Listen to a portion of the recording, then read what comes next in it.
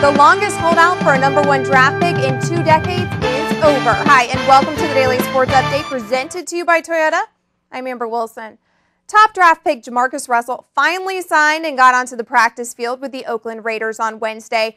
Russell was reportedly guaranteed a record $29 million in his 6-year, $61 million deal.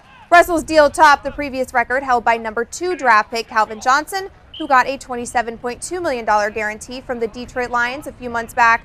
Last year, top pick Mario Williams got $26.5 in guaranteed money from the Texans, so the trend is looking good for next year's #1 draftee. Russell was happy to put the business behind him, though, and get back to the basics. It feels great. My first day back felt kind of awkward. It seemed like I haven't played football in all my life. But it's wonderful just to get back and just to get along with the other guys and get my first day of practice out the way. Staying in the NFL, but onto its darker side. After days of cheating accusations against one of the most successful teams in NFL history, its leader has spoken. After speaking with NFL Commissioner Roger Goodell, New England Patriots head coach Bill Belichick released a statement Wednesday apologizing to those affected by the scandal. Commissioner Goodell could go as far as suspending Coach Belichick, but most likely will take draft picks from the team as punishment instead.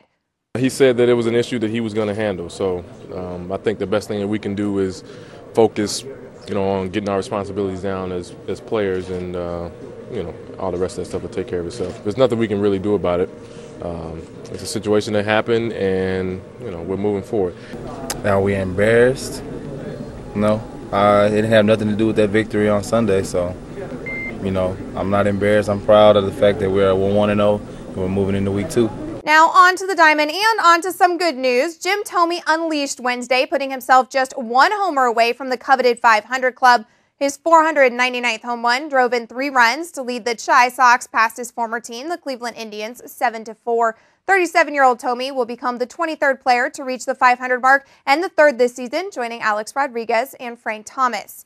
Thome has given the White Sox something to cheer about as their season comes to a close, but across Chicago, the Cubs are hoping to cheer right into the postseason by taking a share of the lead in the NL Central after a win against the Astros. The Cubbies beat the Astros 3-2 Wednesday night, moving into a tie with the Milwaukee Brewers. Chicago snapped a 4-game losing streak in Minute Maid Park. They entered the day 1 game behind the Brewers in the NL Central, but their win, coupled with the Brewers' loss to Pittsburgh 7-4, gave them a share at the top of the pack. Now let's take a look at some news and notes from around the world of sports.